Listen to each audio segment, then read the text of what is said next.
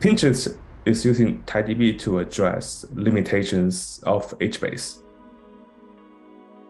I'm Li Kuan-pei, and I'm a principal technologist here at PingCAP. PingCAP is the company behind TiDB. TiDB is a distributed SQL built from scratch. It combines the advantage of relational databases and NoSQL. Under the hood, TiDB handles scalability and fault tolerance for the users, so that users don't need to worry about them. So PingCAP partners with the Pinterest storage and caching team, and the goal is to find their next generation unified storage system.